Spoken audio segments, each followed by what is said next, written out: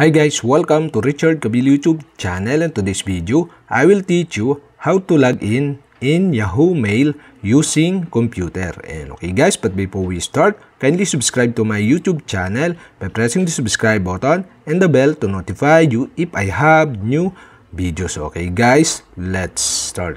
So okay guys, here in your computer, you'll have to do is go to Google Chrome. Here in Google Chrome, you'll have to do is go to search bar and search the www.yahoo.com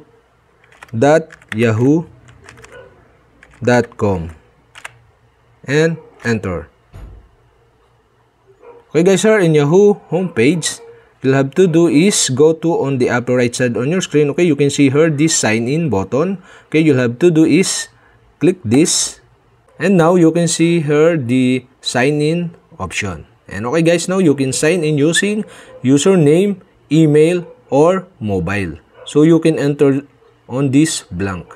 Once you enter the username, email, or mobile number, so you'll have to do is click the next button.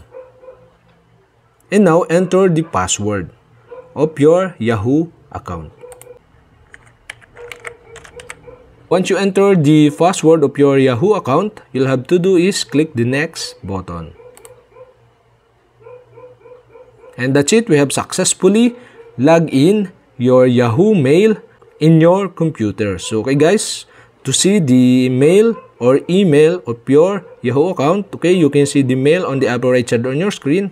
Okay, you'll have to do is click this to view the email of your Yahoo account. And that's it guys, we have successfully logged in Yahoo Mail using computer. And okay guys, if you have a question, kindly comment below, and don't forget to hit the subscribe button and the bell to notify you if I have new videos. Okay guys, thank you for watching.